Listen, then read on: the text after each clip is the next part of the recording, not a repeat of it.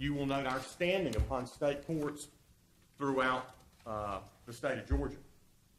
You will see that Lowndes County has the 5th highest 2011 caseload of all state courts in the state of Georgia. And you'll see, and highlighted there on your copy, is that not one of the state courts with higher caseloads, that being Clayton, Cobb, Fulton, and Gwinnett, has only one judge. Of the next 3 counties with smaller caseloads than Lowndes County,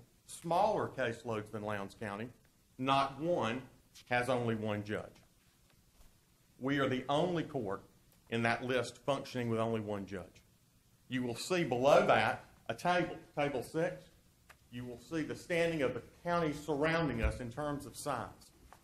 You will see that even Bibb County, that's Macon, who had 11,976 filings in 2011, has just added their 2nd state court judge. Your state court had 25,209. Basically twice that number. We function with one state court judge. If you will look at Henry County, it had 1,000 fewer cases than your state court. It has 4 full-time state court judges. So you will see the enormous burden placed upon the state court to